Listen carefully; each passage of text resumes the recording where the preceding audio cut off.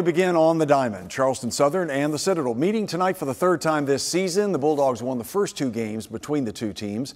We head to the Joe for tonight's action. The lineup cards are exchanged, and here we go. Bottom two, scoreless. Garrett Fulmer will smoke one to left. That will stay in the park, but it's deep enough to score Wells Sykes to give the Bulldogs the lead, 1-0. Bottom three, same score, Javier Crespo with the chopper that will hug the third baseline. That is a fair ball. 2 runs come around to score. The Citadel increases its lead to 3-zip.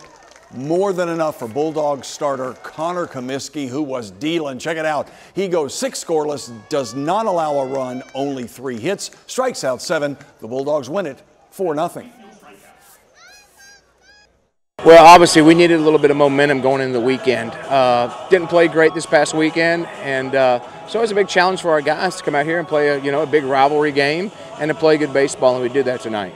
Well, I'm really proud of him. He has struggled, to say the least, this year. Been very frustrating for him, but he's kept a great attitude. He's worked really hard, and it's good to see his hard work pay off tonight.